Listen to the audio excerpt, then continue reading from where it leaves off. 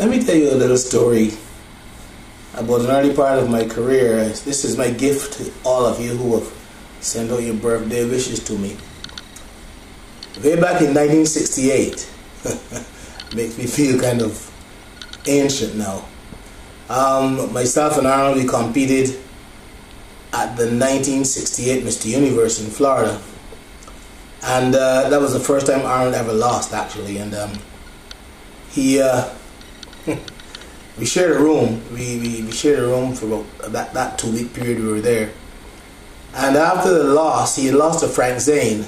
And if you look at the picture that I put up, you will see he is standing off to the side, looking at his prize, head down and stuff.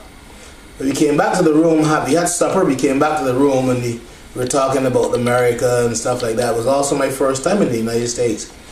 And we said, okay, good, let's go to sleep because we have an early photo shoot. 12 o'clock, 1 o'clock in the morning, I heard Arnold mumbling. So I said, no, he can't be talking in his sleep. So I listened carefully, and all he was saying is, poxy fucking churches. Poxy fucking churches. And I got annoyed. I said, Arnold, listen, man, shut up and go to sleep. You lost. It's the first time you've ever lost. It's, you know, you get him. This is your first competition in the United States. He sucks his teeth.